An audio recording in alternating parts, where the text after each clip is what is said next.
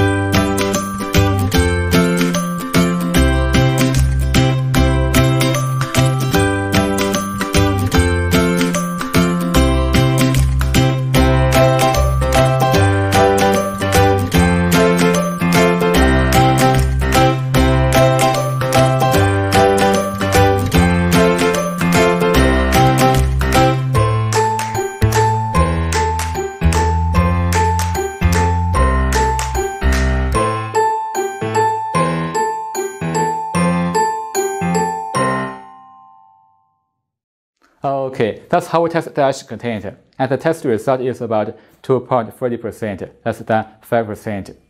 And as you know, the less ash content, the better. And in order to offer you with good quality of HPMC, we wash it no less than 3 times in the washing process, and test each batch before packaging. And now maybe you have a question, why we add sulfuric acid into the sample during the heating? Great, just feel free to contact us and we'll tell you the reason. Alright, that's what I want to tell you. If you like our products or videos, please subscribe to our channel, because we make more videos to introduce products. And our HPMC could be used in many different building materials, such as cement mortar, cement-based plaster, gypsum-based plaster, skim coat, tile safe, DFS, etc.